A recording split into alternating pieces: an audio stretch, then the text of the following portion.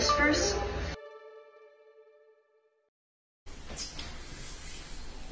Yeah.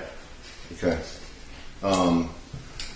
Honestly, I mean, just Jet and myself, the rest of the staff, were just impressed. The dedication to a role, like getting the same clothes as Vance, was like crazy.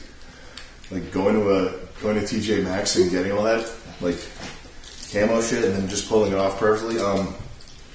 Have you heard of World Peace? No.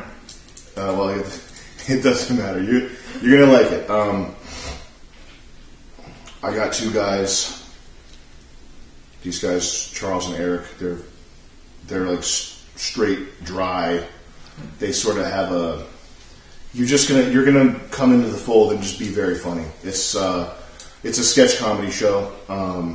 Not that big of a deal, but I think you're gonna compliment me and my buddy Nick. We're kind of like the crazy ones, and then sort of the. It doesn't. I'll try to sell you on it later. We'll figure it out. You're gonna like it though. If you want to do comedy, that's what I want to offer you. I want to just bring you into my other project that I'm shooting right now. Like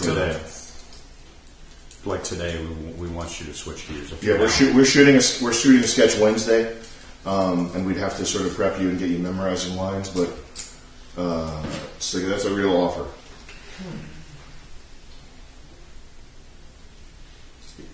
Yeah.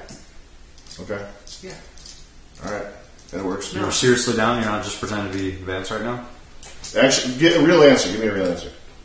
Will you really do it? Yeah.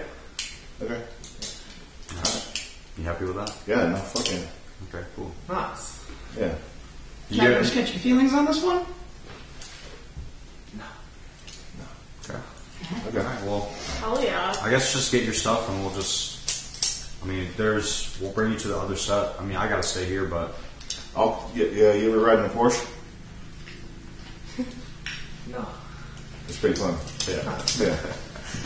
Yeah. Let's get you the fuck out of here. All right, cool. Hell yeah. We take care of the food. We take care of the